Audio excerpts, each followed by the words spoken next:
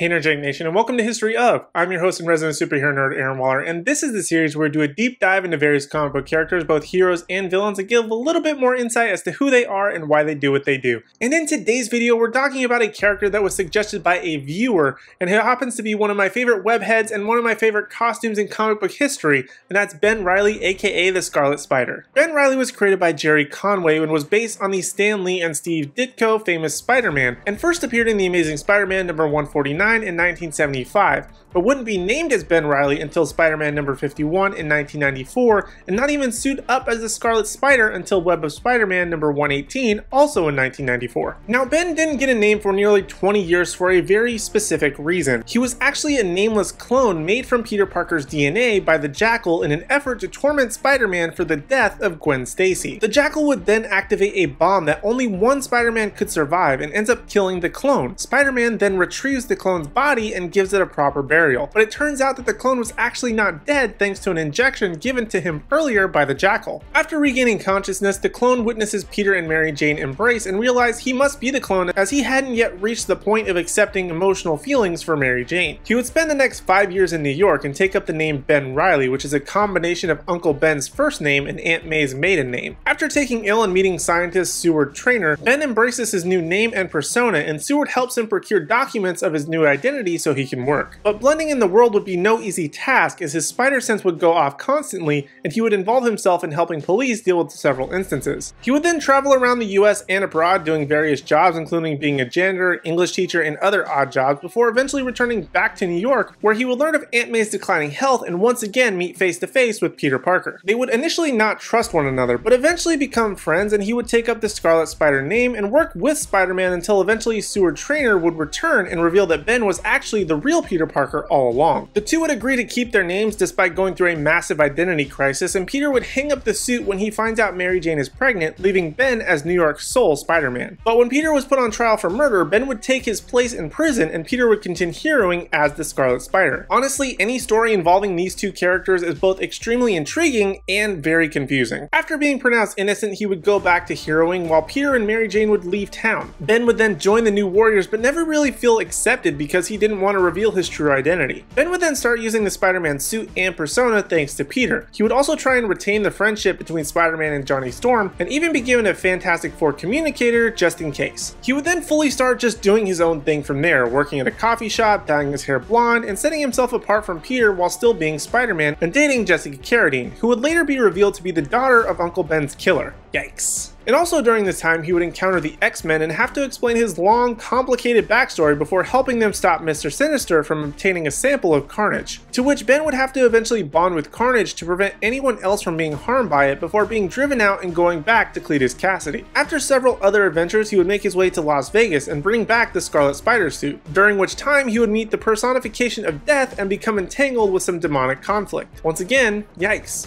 Once back in New York, he would encounter Peter again, and the two would have a back and forth on the Spider-Man persona, before eventually, after proving himself, Peter gives his blessing for Ben to once again take up the mantle of Spider-Man. He would also go on to have a big battle with Kraven the Hunter, and after the death of Doctor Strange, realize just how much the world needed Strange, but even how much more it needed Spider-Man. Now, despite having one of the greatest suits and stories of Spider-Man in my opinion, he hasn't really been featured in live action as of yet, but he has been in animated properties like The Amazing Spider-Man animated series and Spider-Man vs. the Sinister Six, as well as his suit appears as several alternate suits in a variety of Spider-Man video games. Now, Ben Reilly is a clone of Spider-Man, so he has a lot of the same exact powers as Spider-Man does, so instead of rehashing the same old list of powers, let's move right along to the new segment recommended reading and give you some comics to get to know Ben a little bit better and see him in action. If you want to go through Ben's origins, I would recommend starting with The Amazing Spider-Man number 149 and then jump to Spider-Man number 51 where he would get his name. But if you want the good Scarlet Spider stuff, I recommend starting with the Web of Spider-Man number 118 where he starts wearing the blue hoodie and classic red suit. But if you want to see his transition from Scarlet Spider to Spider-Man, check out Sensational Spider-Man. And if you want a more real-world story, check out Spider-Man Life Story that takes place more chronologically, with the characters meeting and interacting in a naturally aging story taking place back in the 60s. The Clone Saga is also a great arc from 2016, which would see Ben Reilly return in a wild yet divisive story. But if you're looking for a dark story, Ben Reilly's Scarlet Spider takes place right after the clone conspiracy and see Ben in Las Vegas dealing with a lot of personal demons. And finally, I also recommend checking checking out a more recent Ben Reilly story in which he suits up as Spider-Man, which starts in The Amazing Spider-Man number 75. So those are some of the things you need to know about the Scarlet Spider. Was there anything in this video you may not have known otherwise or that you learned?